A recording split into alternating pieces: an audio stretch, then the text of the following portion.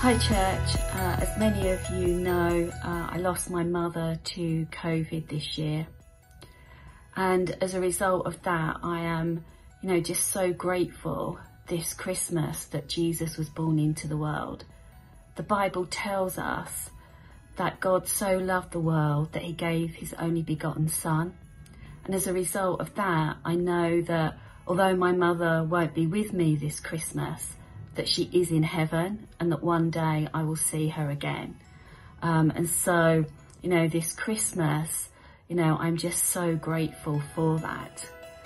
I wish you all a very happy Christmas.